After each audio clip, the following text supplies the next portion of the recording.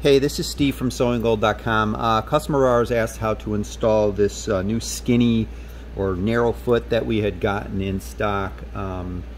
So I'm going to just show you how to install it. It's not overly difficult. You will need a flathead screwdriver and then an Allen wrench. We have a little set here that we have.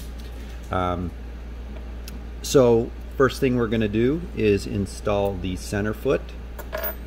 So we're going to, here's your foot. Ignore the taping in the background. We're taping up boxes to be shipped out. So we're going to install this foot first. We're going to slide it on, and then we just want to center it on the needle.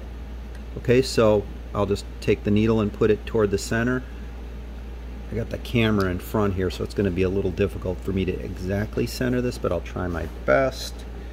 Once I have that centered, I'm going to grab my Allen wrench and tighten. Just make sure when you tighten it that the center foot doesn't move one way or another. Okay? Now your machine already comes with a screw like this that goes into the back for the back presser foot. So we are going to grab the back narrow portion of this foot. We're going to slide it in to the back of the foot. Okay? And I will have to make a slight adjustment on this center foot.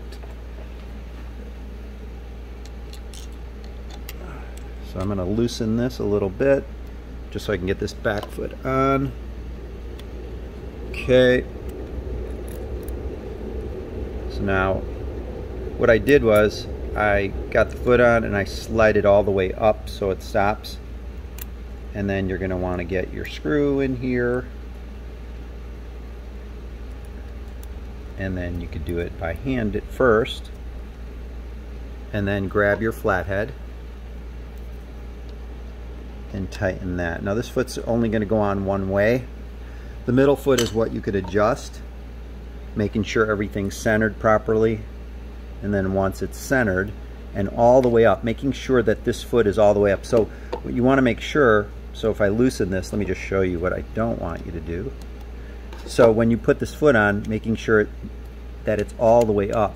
Okay, you don't want it down a little bit and then tighten it. So making sure it's all the way up, centered, okay?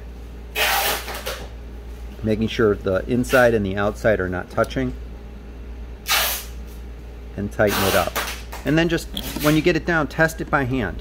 Just to make sure that the feet are not touching each other, okay? And then once you test that, then you're good to go, okay? Hopefully that helped. I'm Steve from SewingGold.com. Thank you so much.